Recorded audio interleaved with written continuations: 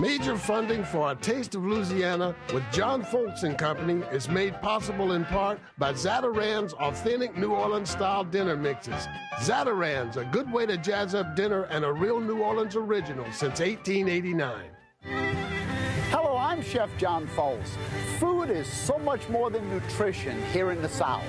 Every weekend on Louisiana's back roads and bayous, our festivals celebrate the food, music, and cultures that make us unique.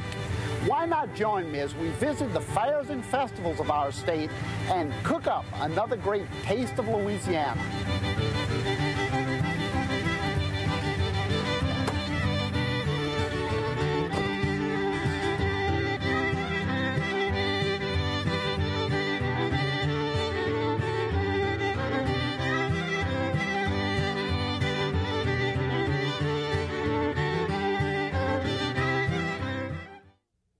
What a beautiful morning we experienced riding through Bayou Country on our way to Franklinton, Louisiana in search of the Washington Parish Free Fair.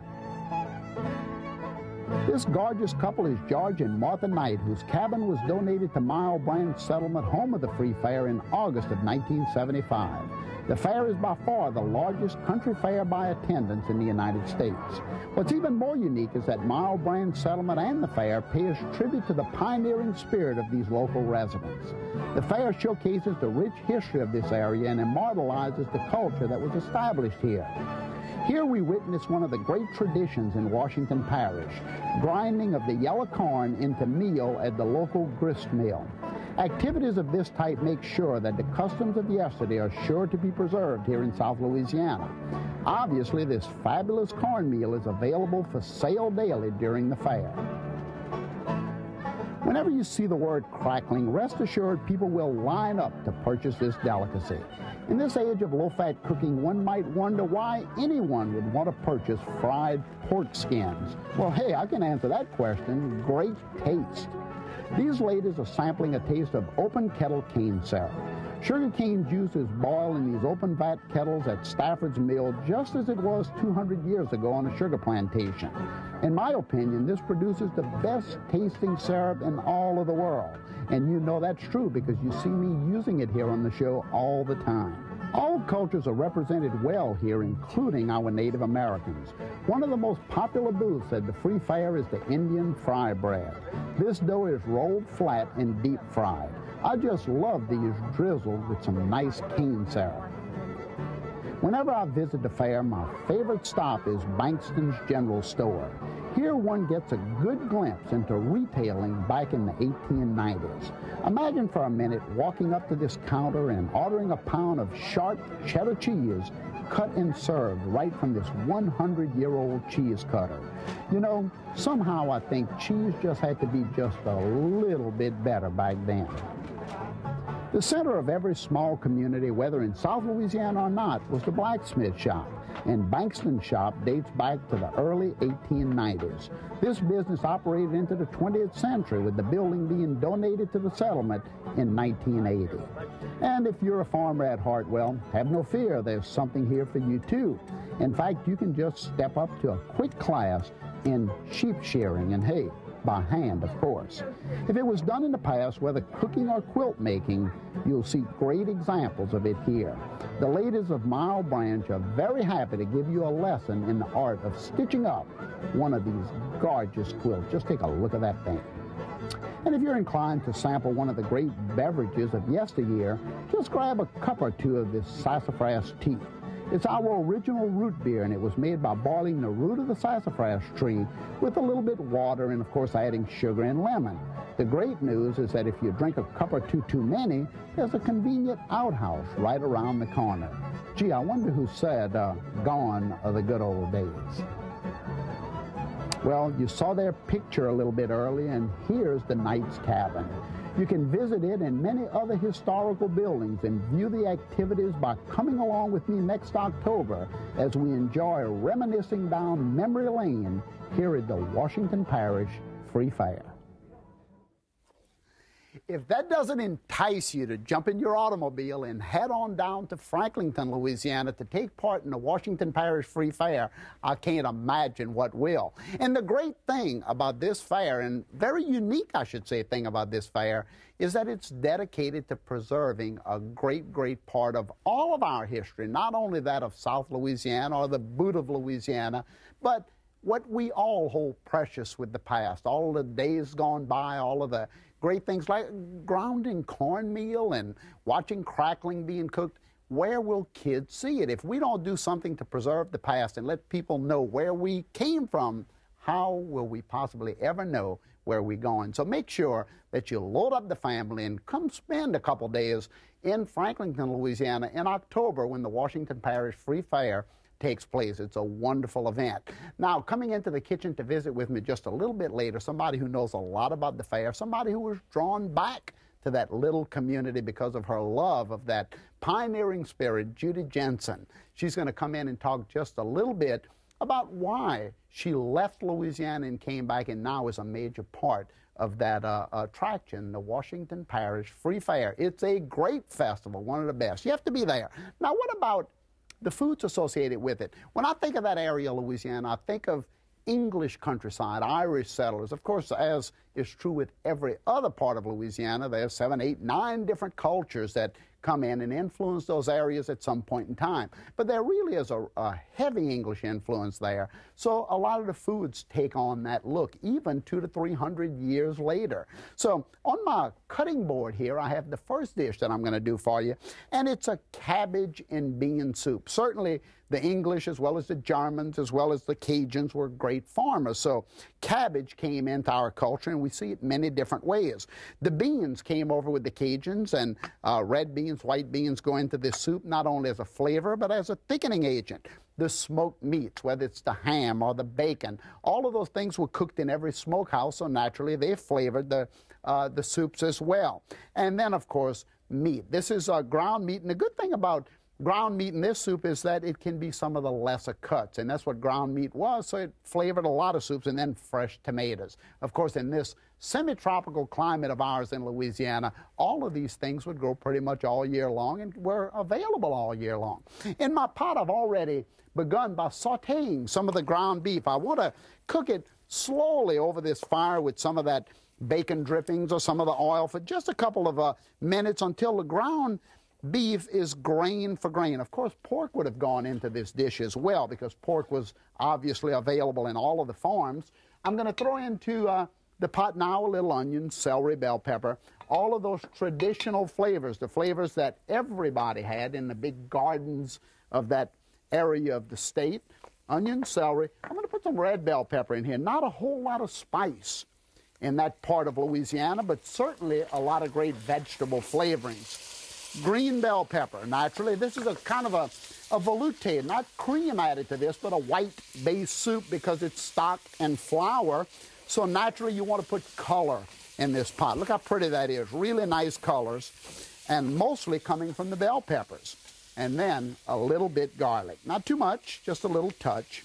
And I'm going to flavor all of this well by stirring it and mixing it and marrying it together in my old black iron pot, which was the preferred cooking instrument, certainly, of Washington Parish and many, many other developing areas of Louisiana many, many years ago, and of course, still today.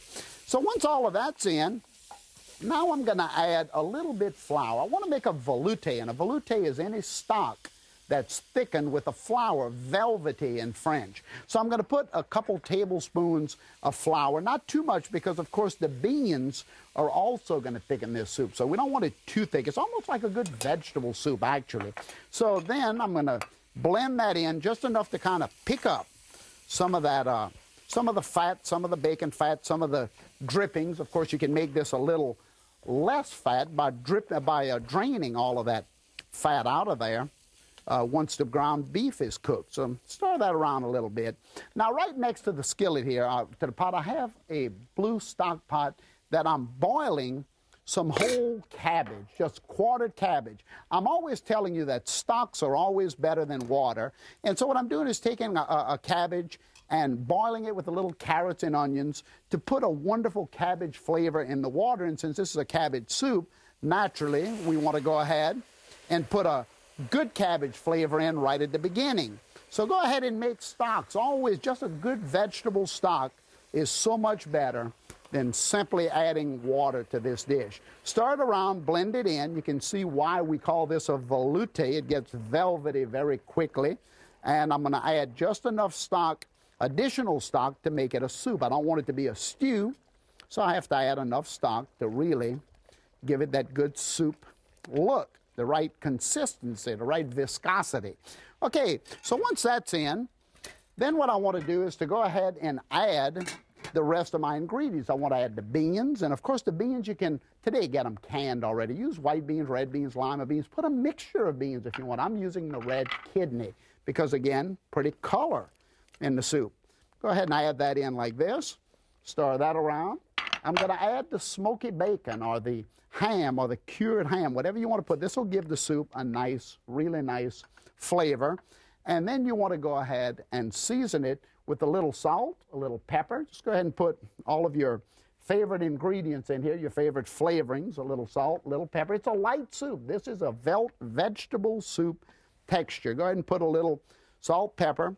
You can put some more green onions and parsley, which is going to give it that good look. And you want these beans to cook for about an hour and a half so that all those wonderful flavors come together. In the last 20 minutes of the soup, remember the cabbage flavor is already in there. Go ahead and take a handful of this shredded cabbage, put it right down into the soup just like this, break it in. Now, if I didn't use a cabbage stock, I would have to come in and put cabbage in earlier in the soup. But since I'm using a vegetable stock, a cabbage stock, I'll have good cabbage flavor right away. Then, of course, tomatoes with the juice. I'm adding tomatoes, just whole tomatoes, but I've chopped them up a little bit. You can use diced. And you can see by looking at this that it has a wonderful vegetable soup look to it. And that's exactly what it is, a very hearty country soup from the English, from the Spanish, from the French, from the Germans, all who at some point in time went in to the Washington Parish area, into the Franklinton area. I'm going to let this soup sit here and simmer for a little while because I want it to come together, and I'm going to serve it up in a bowl just a little later to show you what it looks like. The next dish I want to do for you from that area is an interesting, very interesting dish, but so tasty. When I first heard of this recipe, I said, you've got to be kidding, an onion shortcake? Who would ever eat a shortcake made out of onions? But it's absolutely fabulous. I made it, I tested it, and it was so good, it's now a part of my daily repertoire. I love it. Look at this platter here. I have a really nice platter of the different types of onions that we have available to us in Louisiana. Of course, the Bermuda onion. It gives pretty color to any dish it goes into. This is the jumbo yellow onion, very sweet. This is the white onion, and of course, most people just go into the stores and buy the white onion. This is the sweet Vidalia. The sweet Vidalia is probably the onion that gets the most press nowadays, and it's sweet because of the soil conditions that it grows in Georgia. And then, of course, the pearl onions. We have the golden pearl, the white pearl, and all of these different onions can go into the soup. Now, of course, into the pie. Of course, I have to make a nice pastry dough, a nice dough to go into the shortcake pan, and this is very simple to make also. You can go into the store and buy it already. You can buy the dough frozen, but if you like to make it yourself, why don't you use my recipe? It's so simple. You get a food processor, put about 1 1/4 cups of flour, put about 1 tablespoon of sugar into it, about 1/4 pound of butter. Very simple, 1/4 pound of butter. Start that processor going until it looks like cornmeal, then slowly add about 1/4 cup of ice water. And that dough is going to form just beautifully right into that. It's going to be gorgeous, and then you just press it into the pan real nicely. So that's some of my onions, but I want to show you this little baby right here. Doesn't this look like a, what is this, a bird of paradise or something? This came out of, Sharon Jesselshek does all of the styling, all the food that you see on the set right here every day. Sharon does for me. She's great, and she always goes out into the garden and digs up these little onions. Now this one right here, I call this onion Polly.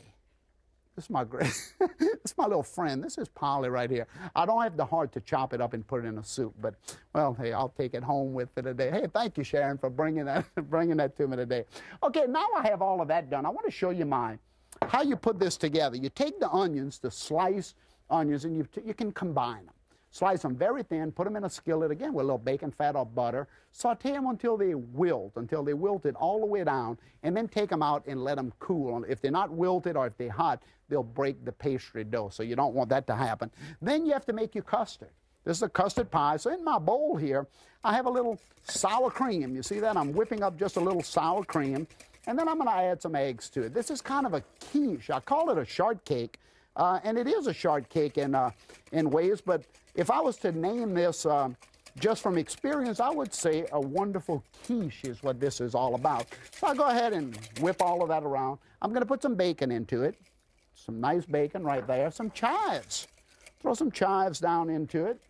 A little cream if you want to thin it out a little bit, about, somewhere in the neighborhood of about a half a cup of cream. Whisk all of that around, and then for color, naturally, I'm going to put more of my red bell peppers, my golden bell peppers. Heat it up a little bit with a little drop or two of hot sauce. You can put some Worcestershire sauce, but go ahead and season it, salt, pepper, basil, thyme, however you would like it. And then, once your custard is all whipped up, the eggs will hold it together. I want to show you what the pie looks like. I've taken that dough and pressed it into a 3-inch spring form pan. You see what that looks like. And now I'm going to pour the custard right on top of it. Look at that. Right on top of the onions. Gee, does that look good? It's going to go into an oven at about 425 degrees for about, somewhere in the neighborhood of 10 minutes, just to set that custard, and then turn it down to 350 for somewhere in the neighborhood of about 45 minutes to an hour, depending on how it sets. Every oven's different. And look at what it looks like when it's all said and done. I have a pan of it sitting right here. It's really beautiful, and then you can decorate it with all these different little pieces of chive and all of that. It's really a nice pie. It looks great, and I'll tell you what, it's as tasty as it looks. A wonderful, wonderful dish. Boy, I tell you, my soup is really cooking here on high gear. A couple other things that I found as I was walking through the Washington Parish Free Fair. First, this nice chicken and wine casserole with some onions again, some little spring onions. Very simple flavors, cooked almost like a coq au vin. Very, very nice chicken and wine dish. And then, right here, a raisin pie. The raisin pie that you see right here is William and Mary McGee's pie, and just about everybody in that area came from those two wonderful people, and we're going to talk about that just a little bit later. Okay, I told you about my great friend coming into the kitchen, Judy Jenson, who knows a lot about that Washington Parish Free Fair. Hey, how you doing? John. Nice. Boy, I love this top you have on there. Thank you. This is my Mile Branch outfit. Oh, boy, that's wonderful. Beautiful. What do you have here? Well, I have some wonderful things from Washington Parish Fair that I brought you that you can purchase at the fair if you happen to go. Cornmeal that you saw this was being ground, right? Cane syrup, pure cane syrup that we make there. The fair catalog, a wonderful cookbook. I thought you might be interested in a cookbook. I am. And something that I don't ever see you use, and I don't know how to use, nuts from Washington Parish. Yeah, these are the black walnuts, and boy, talk about hard to break into. And the hickory nut, wonderful flavor, but at the same time, very hard to work with. You have to kind of break them with a mallet. Thanks so much for You're all welcome. of these wonderful things here. I appreciate it. I want you to take a look at my soup. Doesn't this look good? I'm going to dish some of it up. Take a look at that. I'm going to stir that around for a second. Let me get this ladle here, and then we're going to go ahead and spoon it up. Looks like a great vegetable soup, doesn't it? It's beautiful. Really nice flavor. And look how pretty that is. It cooks, once it cooks, assuming that this would have cooked here for about 2 hours, you can imagine the fabulous flavor in this pot. Just a wonderful pot of soup. And I'm going to go ahead and garnish it. You can put it right down on the board right there. And we're going to go ahead and put a little bit more of this nice orange and red and all of those pretty colors on top of it. And it's a wonderful hearty soup, especially in the early days of Louisiana on those cold winter nights. What better soup than this, huh? Wonderful. You know, one of the things that I found in one of your cookbooks when I was there was this great scripture cake. And I know you've done it before. We've talked about it. Let's show everybody how to make it. Every one of these ingredients are listed somewhere in the books of the Bible. I already have a little butter and sugar in a bowl, and it's creamed really, really nice. And butter and sugar comes from the book of Judges and Jeremiah. And we're going to go ahead and whisk into that egg. So go ahead and 4 eggs. This comes from the book of Isaiah. You want to go ahead and whisk that in a little bit and just break that up. Now I'm going to put the pecans and the raisins and the figs in here, and that comes from the book of Samuel. I'm going to just go ahead and put those in. The book of Samuel, just keep whisking that around. And then, of course, the ginger and the cloves that I'll put in there as well came from the book of Kings. And now I'm going to add a little bit flour also from the book of Kings. And I'm going to dust a little bit in there with water, just kind of alternate it. I think you have the general idea here. And then I'm going to put in honey, because honey comes from the book of Exodus. And we want to add a little bit, just keep whisking that around until it stirs real nice. And you can imagine how flavorful that cake is going to be. You put it in a loaf pan and you bake it at about 350 degrees or so for about an hour. And this is what it looks like right here when it's all said and done. Why don't you have a seat right there? Take a look at that pretty cake. It's almost like a wonderful, oh, I don't know, I guess I would call it a kind of a coffee cake or something. It's really, really nice. Well, Judy, thank you so much for coming. And tell me, where is Franklinton, Louisiana, anyway? Well, Franklinton is in the southeast corner of Louisiana. It's in Washington Parish. We're the parish seat. And we're not Franklin. We're Franklinton. We're often confused. Does everybody think that you're Franklin, Louisiana, instead of Franklinton? Particularly since the new governor. Yeah, but no, we're Franklinton. What called you back? You left Louisiana about 20 years ago, went to Livermore, California, raised a family, and then came back home at some point in time. What drove you back to Louisiana? Well, you know, you can take the girl out of the South, but you can't take the South out of the girl, and it called me back. California's nice, but home is home. I have roots in Washington Parish, generations, and I missed it. Now, we talk about the Washington Parish Free Fair, but nothing in life is free. I mean, what makes yours free? The fair is free. There's no charge to get in. You can go to the fair in the morning, you can sit at the stage, and you can watch entertainment until 10 o'clock at night, free. You don't have to spend a dime. We have volunteers. I mean, we put this on because people in Washington Parish love the fair and they want it to be on, and they volunteer their time year-round. Who volunteers? I mean, it must take hundreds of people to make that fair happen. It takes thousands, and people like me, people who love the fair and grew up there and want to see it continue and to be free. Because y'all put about 65,000, 70,000 people a day through that fair, right? A day. Why don't you ask them all, hey, would you throw 50 cents into the pot? Well, we sell fair memberships for $1, and we certainly hope that everyone who comes through buys a few memberships and they can win free prizes. What makes your fair different? I mean, I'm sure it has a lot of the same components of most fairs, but what sets it apart? Well, Mile Branch sets it apart, for one thing. Our Mile Branch Village, it's family, it's homecoming. People come home to the fair every October. It's a homecoming. You see people you haven't seen in a long time. People meet at certain places. It's a homecoming.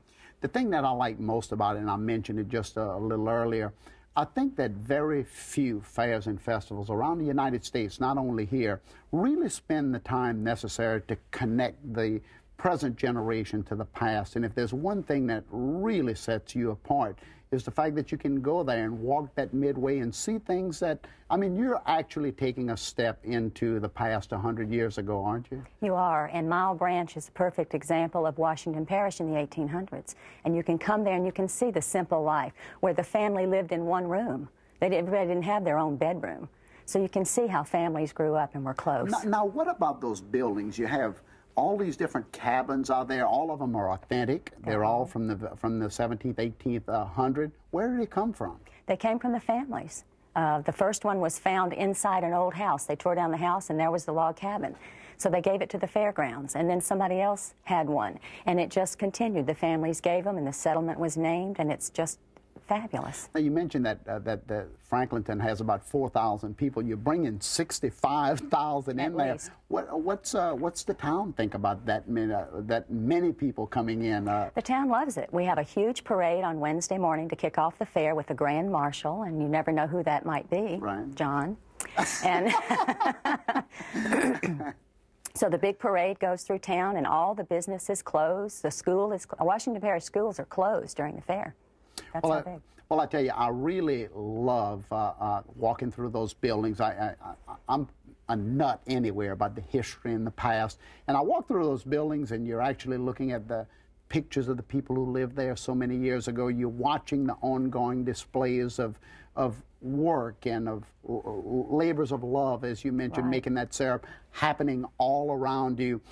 I'm sure a lot of people would want to say, whoa, I have to go back home and grab Grandma and Grandpa, and I got to bring the nephews. And I'm sure a lot of that goes on where people get so excited about it, they come back time and again. They do, and we show school kids through all the time. Yeah, well, great. Well, y'all ought to open that thing to the public annually. Well, guess what? We're planning to have a grand opening September 7th of this year, and we hope to open it to the public on Saturdays and make it available to everyone. Well, give me a call. I might be I'll there. do that. Thank you so much for stopping by and visiting with us, and thank all of you for coming in as we continue to cook up more great Taste of Louisiana and visit fairs and festivals. See a little bit of this scripture.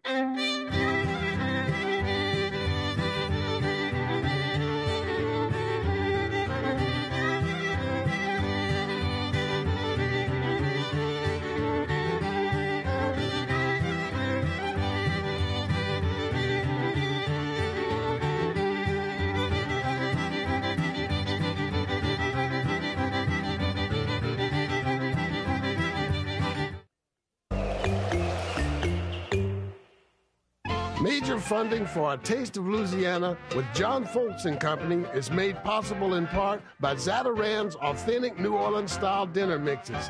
Zatarain's, a good way to jazz up dinner and a real New Orleans original since 1889. This is PBS. The companion cookbook to A Taste of Louisiana is available for $19.95. Chef John Folse's Louisiana Sampler features recipes and history behind Louisiana's fairs and festivals. The cookbook contains 130 recipes, including those from this show, and over 26 full-color photographs. To order, call 1-800-973-7246 or write to the address on your screen.